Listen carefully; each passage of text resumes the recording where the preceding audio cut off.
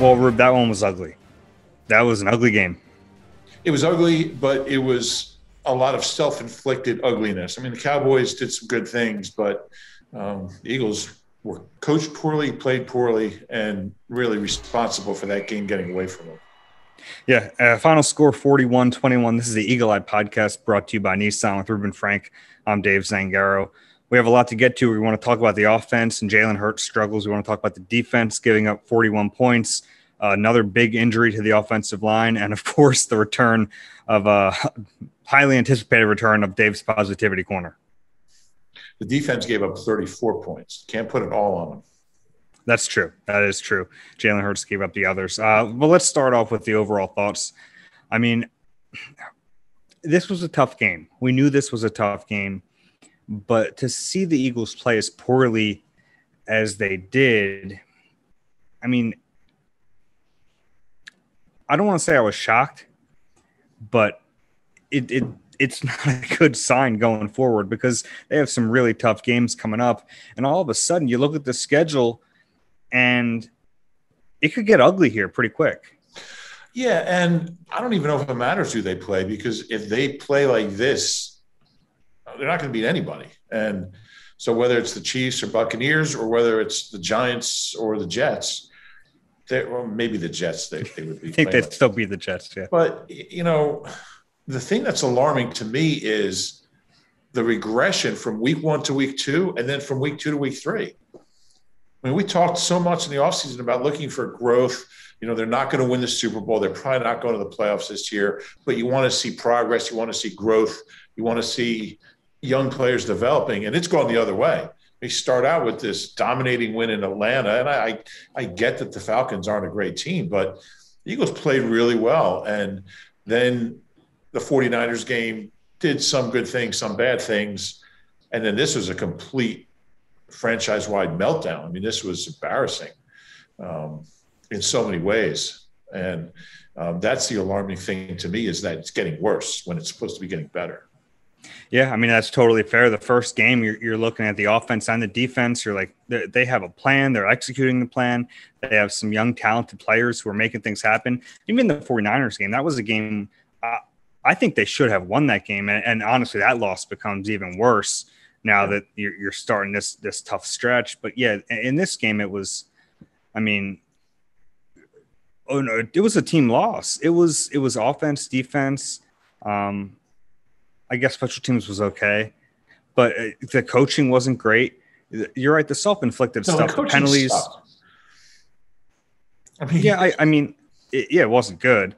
The self-inflicted stuff, that's insane. The penalties this team's had through 3 games. We're going to get to the penalties in a minute, but yeah, you're right. And the coaching, from the standpoint of they had such a good plan in that first game, and you're like, all right, like it was fresh, and it looked like they had a clear objective in mind. I don't know what the objective was tonight, because whatever it was, they didn't do it. Yeah, and how do your running backs have 2 carries in a football game? I mean, it's just mind-blowing. I went back, and I ran out of time, but I was looking to find the last time that happened, and I'm back in the early 60s, and I haven't found it. And I can't go beyond 50, but you know that in the 40s, nobody was throwing the ball 70 times and running it once. So I'm guessing it's the first time in franchise history running backs have had 2 carries. Maybe there's a game. Who knows? But the bottom line is Miles Sanders is one of your best weapons, and you don't even think to have he had 5 touches for 55 yards, but he was such a small part of the game plan. I'm really starting to wonder, look, it's 3 games, and you don't want to get too carried away and make broad generalizations, but watching that game, I started thinking somebody else got to call the plays for this team, because Nick is terrible at it. And you give him a couple more games before you start, really making that case. But, why? I mean, the play calling is brutal. And I thought Doug last year was the worst play calling I've seen in a long, long time. This is so much worse. There's no concept. There's no idea. There's just nothing fits with anything else. it's just like these random plays picked out of a hat or something. I'm so disappointed in Nick Sirianni's play calling because I thought look, the people he's been around, the quarterbacks he's been around, and coaches, and just talking to him over the last 6 months of the preseason since he got hired, he really seemed to have an idea of what he wanted to do, how he wanted the offense to look. He had a really clear, good idea of the way things were going to operate, and it's nothing like that. I mean, it's like, look, it's 3 games, and 2 of them have been really bad offensively. But if this continues another couple of weeks, he wheeled off all the guys on the staff that have play calling experience, from Jim Bob Cooter to Kevin Patullo to Jason Michael and Shane Steichen. I mean, I'll give him a couple more weeks, but at some point you got to get somebody, maybe it'll help him to have that, have someone else do that for a while. I don't know, but this was some of the worst play calling I've ever seen because there's just no rhyme or reason to the plays. It just didn't make sense. Yeah. The thing that bothered me was after the game, he basically said that they went into this one thinking we're going to have to score points to keep up with the other offense. And if you let that dictate the way you call a game, you're setting yourself up for failure. You have to do what you do best. You have to put your players in the situations where they feel comfortable. You talked all offseason about building this offense around your players, specifically Jalen Hurts, and then you have them drop back and do what they did tonight. That doesn't make sense to me. You have to play your game, and you can't be worried about whether or not the Cowboys are going to rattle off 35 or 41. You just have to run your offense, and I don't know what that is. Say about your faith in your defense as well? I mean, yeah. I mean, that's that kind of blew my mind hearing that. And then the other part of that is, and this is a little off topic, and I know the offense isn't moving the ball, but there were 2 4th and 5s from inside Dallas territory, and he elected to punt because the chart told him to. But in a game where you already told us you recognize you're going to have to score points in order to win, right? Why are you punting the ball? Why are you letting the chart dictate that? I'd like to know what chart that is. And honestly, and I would think those are situations a chart would tell you to go for it. I would think so. He might have Rich Kotite's old chart that got wet that time. It kind of got smudged, and I think he's using Richie the case. Who took my shot? I left my shot on the desk. Hey, Nick, you got my shot? Who's got my shot?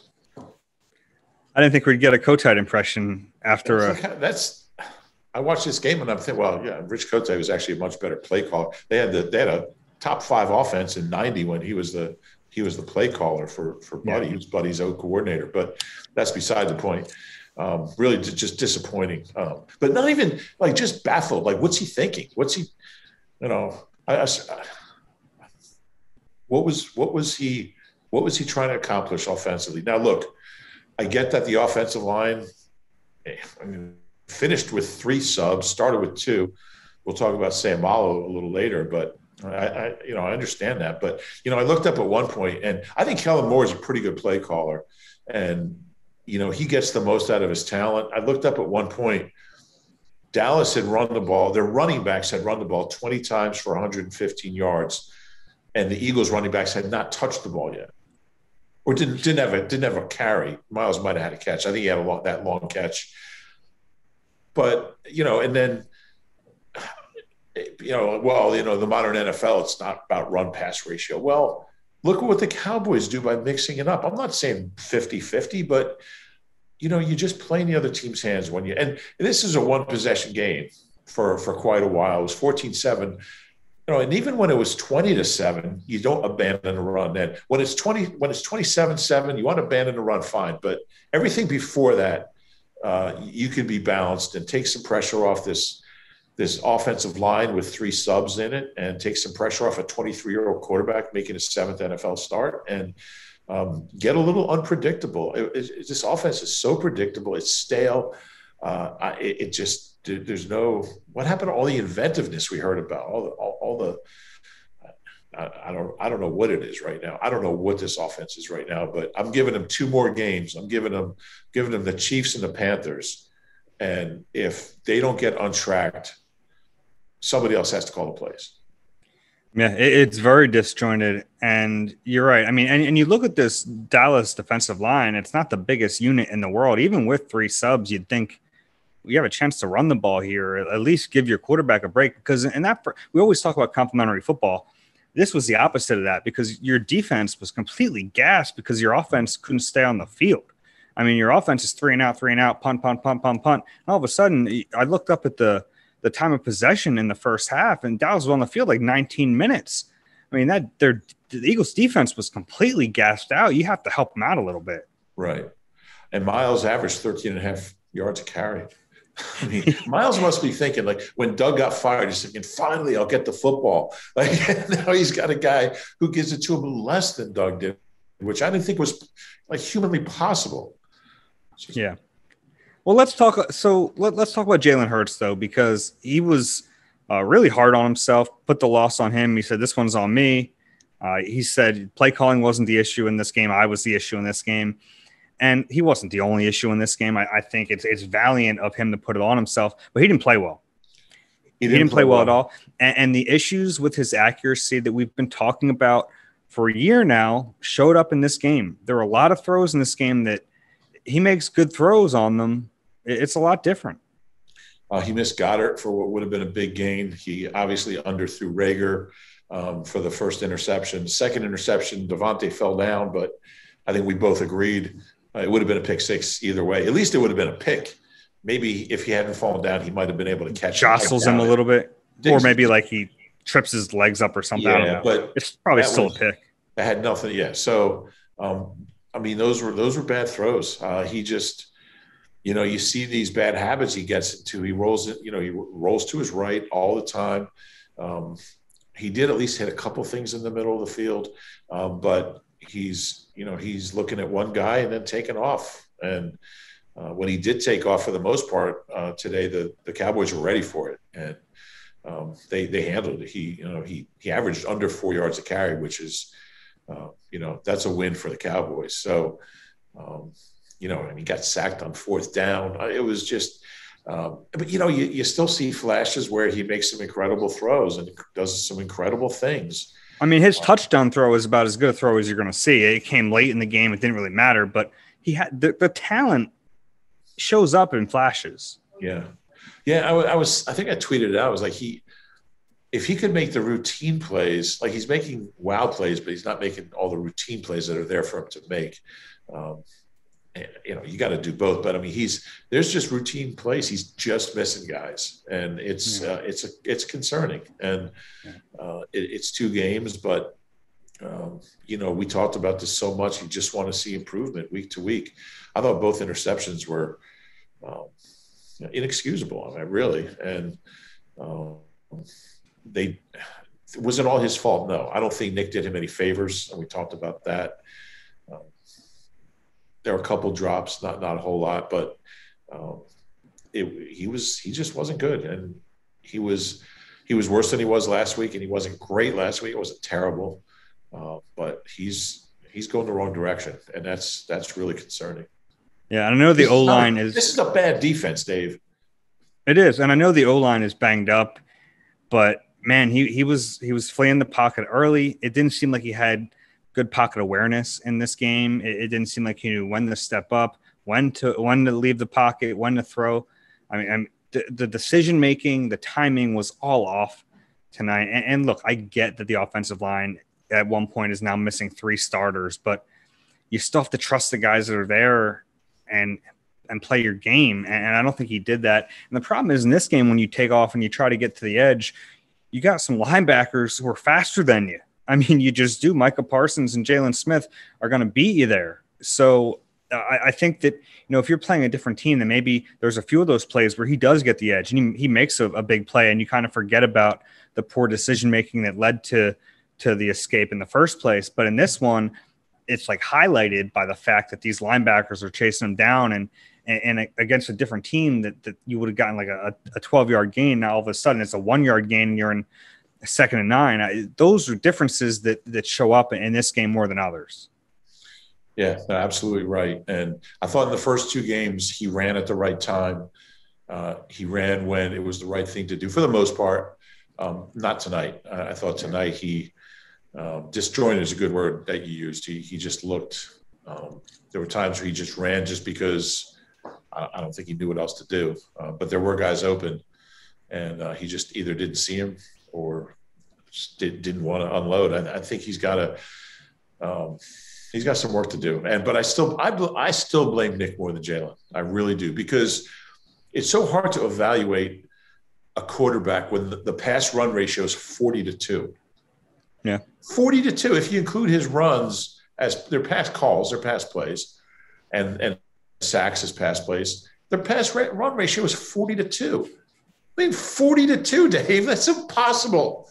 That's like, I mean, Doug is like, man, this guy just doesn't like to run the ball. It's really, it's hard to come down too hard on Jalen, just because I think his play caller and his head coach, he was a train wreck tonight. Terrible. Yeah, I agree, but I also think Jalen played a pretty poor game. No, I agree with that. I agree with that. I just don't think he got any help from his coach. Yeah, that's fair. It doesn't absolve him, but you're right. Yeah. Hey, score big with the AAA Eagles MVP membership, along with superb roadside assistance and discounts you've come to expect from AAA. Get exclusive Eagles-related perks. For all the details, visit AAA.com/Eagles. For the last 3 times the Eagles have played in this stadium, 37 points, 37 points, 41 points. Not all 41, like you mentioned, from the defense, but not their best performance either. No, and they got gashed early. I thought Kellen Moore did a great job establishing both Pollard and Zeke. That's the best Zeke's looked in like 3 years. I mean, he looked like the Zeke of like 2016. I mean, he was, he just looked really quick and powerful, all the stuff he hasn't. And, with the two of them, I mean, with no BG, they really missed BG in the run game. He's a really good run defender. I thought the linebackers had a really, really bad game.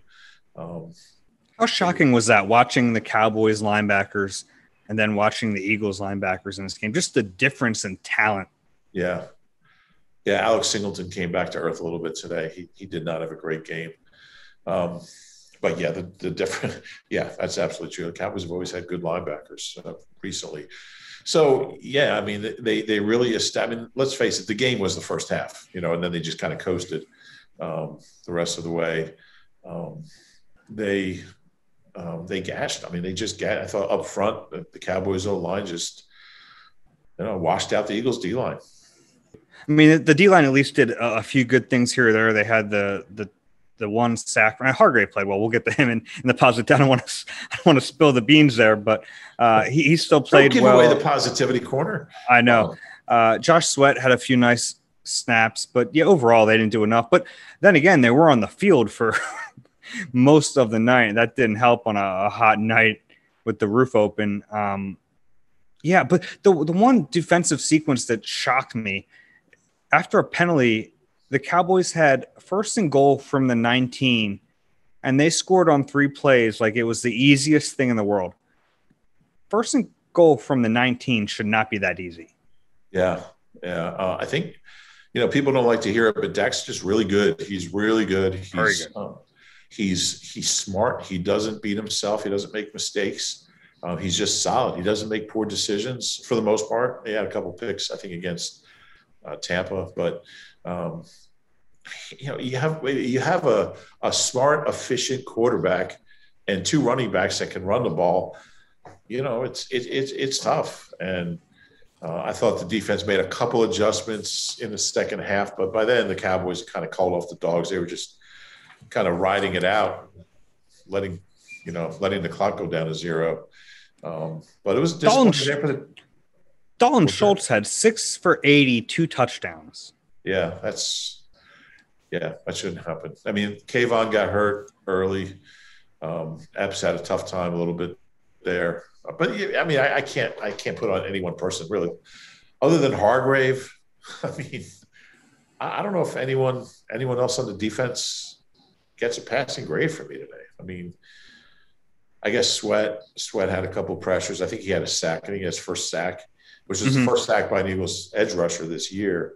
Half a sack, I think they gave him. Oh, who did they assign? Avante. Who was it? Avante on a blitz. Avante. Okay.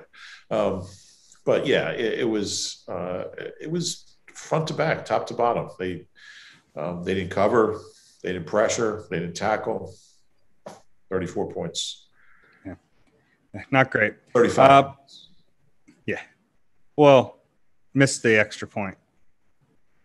I guess that would go on the def. Yeah, even though it's a special teams play, it goes on which touchdown that was. But anyway, yeah, it was bad. Yeah. What do you make of these penalties?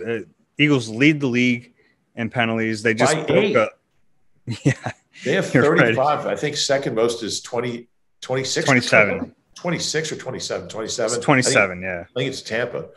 Mm-hmm. They actually had the league lead in the first quarter. So they played 2.25 games. The rest of the league played 3 games, and they already had more penalties than any other team. And now they have 35, which is the 13th most in NFL history through three games. And it's the most by an Eagles team. The previous high was 33 by that 1954 team, Dave. I won't say it. And I remember writing about that after that third game. It's unbelievable, though. I mean, how? After what you preached all summer, discipline. And fundamentals. What's more fundamental than not jumping off sides or not having 12 men on the field? Like, that's stupid, simple little stuff that you can't have. And it's not, I mean, it's something different every time. There's been so many different penalties. And somebody tweeted, I tweeted out 35 penalties. Oh, Derek Barnett has 34 of them. I guess 2 of them.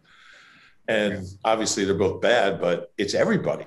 It's not just Derek Barnett. It's everybody. And it's inexcusable. And it's coaching. I mean, if there's one thing in a football game that reflects the coach, it's discipline and penalties. And sorry, Nick, but it's on you. It's on you. It means they're not prepared. It means they're not ready. They just haven't gotten ready for the game. If you're committing that many penalties, I don't know how else to say it. It's awful. It reflects poorly on the entire staff, the way I see it. Yeah, I agree. And you're right. If it was like a couple guys doing it, it'd be one thing. It'd be easy to point your finger at it. When it's this many and this many different types of penalties, it just speaks to an overall lack of discipline that they can't have. I mean, this team is not good enough. Right. Tampa Bay is good enough to get away with having 27 penalties through the first 3 games. Right. The Eagles are not. They're just not that good of a team. So you can't compound that by being undisciplined. So it's troubling. They have to fix that. If they don't fix anything else, at least they fix that and limit some of the self-inflicted crap that's been bugging them. Yeah, it's embarrassing. I mean, and look, you like to say, oh, it's a young team and all that. They're not that young. I mean, a lot of these penalties are being committed by older players, veteran players. I think it's out of all the things to be disappointed about from this first 3 games, really include the Atlanta game, because they had 14 penalties in that game. They've had 2 games with 13 or more penalties. They're only the 9th team in history to do that twice the first 3 weeks of the season. I knew you were going to ask me that, so I had it prepared. But out of all the things that have gone wrong, I think the penalties is the most alarming because, you're just not going to win games like that. I mean, they did beat Atlanta, but in the long haul, you're not going to win those games. You're just not going to give yourself a chance. And how many big plays have they lost because of penalties? A bunch of them. They don't make that many to begin with. At Nissan, we just made your choice for a new car an easier one than ever with our most exciting and fuel-efficient lineup. The choice is all yours. Now get great offers across our full line. Shop your local Nissan store today at nissanusa.com. We saw Isaac Seumalo get carted off the field. Foot injury pretty immediately ruled out for the rest of the game. Doesn't look good for him. We don't know yet. We don't want to speculate, but this is the 3rd offensive line injury in a week and a day. Unbelievable. After last year and everything, you think that this group's going to be together. Jason Kelce he broke down. He was really emotional and in tears talking about it. He had to stop his press conference for 10, 12 seconds and compose himself. And he talked about just how he thinks Seumalo has never really gotten the credit he deserves. Kelsey thinks the world of Seumalo, and he just said he's so underrated. He means so much to us. Now, Brandon Brooks will be back, you would think, at some point. We know that. I mean, Nick said Mulata's not going on IR, so that tells you he'll be back either, next week or the week after, this week or the week after, whatever it is. I would think Herbig would play left guard until Brooks gets back, and then Dickerson would play left guard. I would think that would be the plan. We'll see how it goes, assuming Brooks is back. At some point, they'll get Driscoll back off IR. Yeah, Driscoll will be back. He's eligible now, I guess. Mm-hmm. But yeah, it's we kept saying, if they stay healthy on both lines, and here they are, they're missing four linemen 3 weeks into the season. I don't even know what to say. It doesn't sound good, like you said, when a guy gets carted off and the guy that plays next to him, who's seen everything in his 10-year career, he starts getting emotional. It's pretty serious. So it just keeps happening. It's unbelievable. I mean, it's just, I don't know how and the whole concept of the preseason was to avoid injuries, short practices, nothing live, don't play the starters in the preseason games. You get to the starting line healthy, and then guys start falling down. I don't know what else you can do. That's nobody's fault. I mean, it's just football. Yeah, it's going to be tough for them now. At the end of this game, you had Andre Dillard, Nate Herbig, Jason Kelsey, Landon Dickerson, Lane Johnson. Dickerson had a rough go of it again. It wasn't a good game. He had Osa Odigizua in this game, who's a smaller, quick rusher, and he got the best of him a few times. There was that one sack where I don't even think Dickerson touched him. Yeah, he went right around him. Yeah, it was not good. I don't, it's like, I really thought, I mean, look, it's 1.5 games he's played, so I'm not gonna get too caught up in that. He spent the whole offseason rehabbing, so he really hasn't practiced a whole lot. I mean, he's practiced a handful of days, so see what happens. But he's got to be better. You're a 2nd-round pick. I mean, you should be playing better than he is. I don't care what the circumstances are. He's not playing well. I expected more off the bat. I didn't expect him to be an all-pro off the bat, but I expected him to be pretty solid, and he hasn't been. Yeah, I agree with that. And now it's so funny. We talked all offseason, not just about offensive line, already down 3 starting offensive linemen, down their best edge rusher. And we said, like, they needed these 2 units. If those 2 units stayed intact, they'd have a chance to at least be a decent team. And here we are going into week 4, and it doesn't look good. Yeah. And, Kelsey is the best center in the league, but if he has Herbig on his left and Dickerson on his right, he can't be the player that he is with Seumalo on his left and Brooks on his right. So, hopefully. And it also limits the play calling. Like, It limits what Nick Sirianni can do. Yeah, they might not run the ball as much. Well, I mean, the screen game in particular, you're losing so much athleticism. Yeah. I mean, Seumalo and Brooks are as good as any guards in the league about, getting out in the second level on screen plays. And all of a sudden, not that Dickerson can't get there, but Herbig's not that guy, Maybe Driscoll could be. Well, Herbig, Herbig should be better at it. I mean, he is fitter than last year, and, but that's not his game. Dickerson should be able there's going to be a drop-off. Yeah, there's no question. Yeah, it's a concern. Yeah. All right, let's get to the positivity corner. There was a lot of clamoring about it on Twitter tonight. It's going to be a short one. There's not a lot of positives here. We'll start off with Javon Hargrave.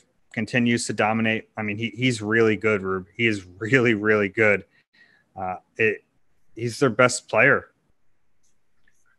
Yeah, I think that's probably true. He had 2 more sacks. He got 4 now. He had 2 hurries, a tackle for loss, 6 tackles. I mean, yeah, he is head and shoulders above anybody on that defense. I mean, I wouldn't even know where to begin with who's the second best defensive player right now. I guess maybe Sweat. I don't even know. Who's their second best defensive player? They got one. No. Slay? Maybe. I think he's been average. I don't think he's been above average, but average might make him second best. Yeah. Average might make him second best. But Hargrave, he'll go to a Pro Bowl for the first time. I'll be shocked if he doesn't. I mean, he should hit double figures in sacks. He might in October. He's relentless, and he's playing the way Fletcher used to. Yeah, and Fletcher kind of gave us a little insight on he was apparently pretty sick this week. He said he lost a bunch of weight. We saw him cramping at the end of the game. Oh, but even before then, he wasn't playing up to his normal level in these first 2 games. They really need him to be at that Pro Bowl level, and if he's not, it's going to be a problem. Not sure he's that player anymore. He did score a touchdown, but it was. I mean, he just basically caught the ball when it. I'm sorry. The positivity corner. Yeah. The punter had a nice punt. He did. It was a great punt. It bounced right up in the air. 5-6 yard line. Hey, I have one for you. Andre Dillard. He played okay, and I put in my early observations before the game. I thought he would play okay, and he did. Yeah, he was the least of their problems. Who would have thought? Yeah, exactly. Anything else for positivity corner? Well, Miles averaged 13.5.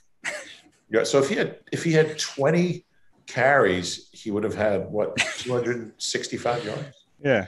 That Quez Watkins catch was nice. Yeah, it was really nice.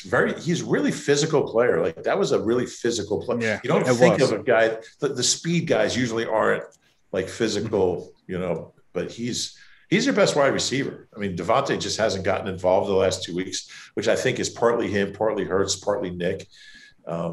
But Quez he's their playmaker. I thought Ertz, he had a bad drop early, but I thought he kind of looked like his old self. Goddard had a couple big catches. He did, and he the one Jalen you got to hit him. It was just it was one that Goddard. I don't want to say he could have had it, but man, if that's a better thrown ball, that's a big gain. It's like a 35-yard gain. There was no one there. Positivity. Positivity. Ertz, I think what did Ertz have? 4 or 5 catches. Ertz had 4 for 53 and a touchdown. Yeah, that's his best production in a couple of years. So, he looked good. Dillard, Ertz, Goddard. Oh, boy, I don't know if Punter. I think, and Hargrave. I think. Hargrave. Did Kenny Gainwell have a long? He had a 19-yard catch and run in garbage time. So here you go. Mac and cheese at AT&T Stadium still top notch. Top notch. Yeah. Give them kudos. All right, that's going to wrap up the positivity corner. We'll be back with you guys during the week. For those of you crazy people who are up in the middle of the night listening to this, we appreciate you guys. Please leave a comment, rate, subscribe wherever you get your podcast. If you're watching on YouTube, please click the like button and subscribe there as well. That's it. For Reuben, I'm Dave. This has been Eagle Eye presented by Nissan. We'll talk to you soon.